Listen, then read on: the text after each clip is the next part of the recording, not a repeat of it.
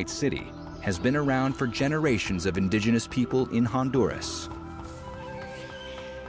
The Pech and Tawaka Indians have stories about a white house or a white city. There are all these rumors about seeing the ramparts of a ruined city, always rising in the jungle in the distance, too far to get to.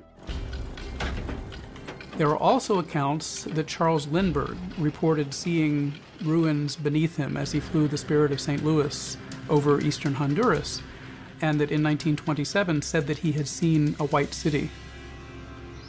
A white city where people long dead had lived their mysterious lives.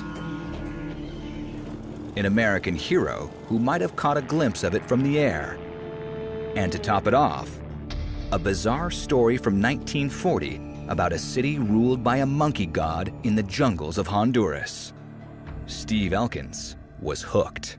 I really can't say what it is. I guess it's the mystery.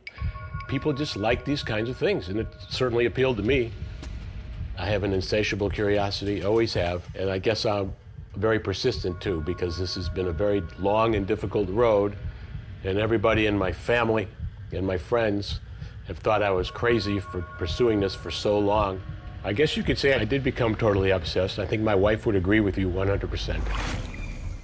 Other explorers have gone looking for the lost white city, but Steve is determined to be the one who finds it.